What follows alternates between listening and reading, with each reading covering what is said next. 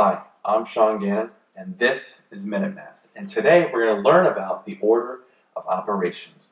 If I was given this expression, 5 plus 16 divided by 7 minus 2.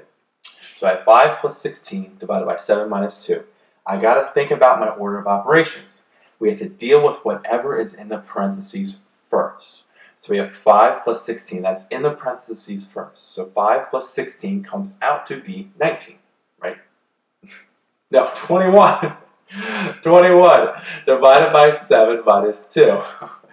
Easy mistakes, right? So 21 divided by 7, that comes first in the next set because we have division and then subtraction, right? So we can keep this 21 in parentheses if we want, don't need to. 21 divided by 7 minus 2, right?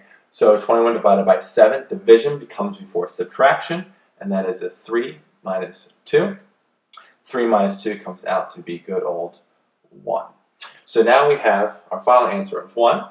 We started with the parentheses, 5 plus 16, which is 21, not 19, but 21. And then divide that by 7 to get 3.